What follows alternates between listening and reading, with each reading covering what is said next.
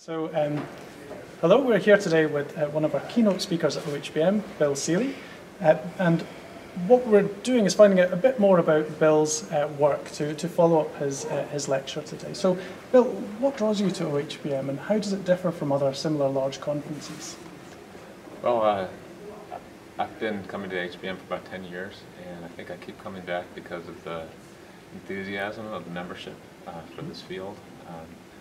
It feels like a cohesive group of people. They each bring a different perspective and a different set of tools, and it's also a great place to learn about new tools. So the very front line of the methodological advances in brain imaging are reported here first, so that's always making the meeting exciting.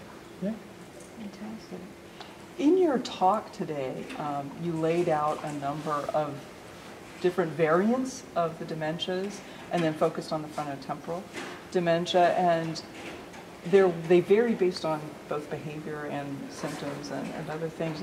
And I was wondering if you wanted to expand on the potential of these networks and the connectivity between the networks that you talked about in terms of leading to differential diagnosis. Could you see the field getting to a point where you pop someone in the scanner in order to distinguish between different kinds of dementias? It's a great question. I think it has a two-part answer. Carry on. I think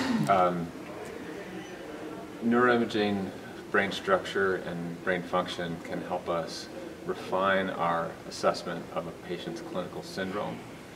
In my talk, you heard me talk about syndromic diagnoses and pathological diagnoses as distinct and separate concepts.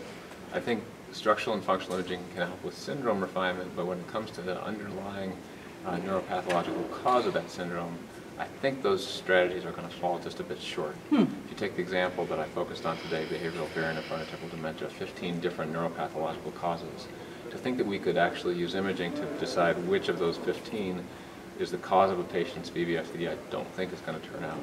I think more likely we'll need a molecular technique, whether it's a biomarker analysis from spinal fluid or molecular imaging using PET scanning to decide which of those various underlying histopathologies is the cause, or some kind of a merger where the structural and functional imaging refines the syndrome to the point where the differential diagnosis gets shorter, and then we use molecular imaging to actually nail the final diagnosis. Fantastic. Okay. And what would it take to get to the point where we have screening for different vulnerabilities? And would that goal be a priority in the absence of effective neuroprotective recommendations, or do we have some at the moment? Well, that's already the reality in Alzheimer's dementia, because there it's a common disease. You can screen the healthy older population for amyloid beta deposition using molecular imaging, and then you can triage patients for experimental treatment trials based on that result.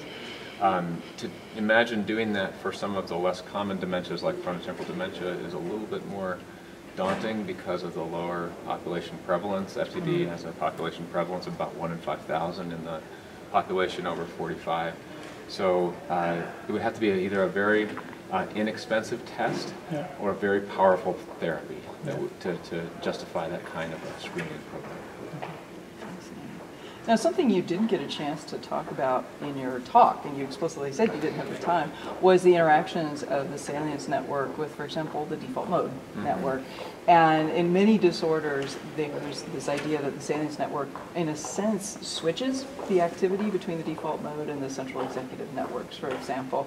And that's been hypothesized to play a role in a number of certainly psychiatric disorders. Do you see that playing a role in the frontotemporal dementias?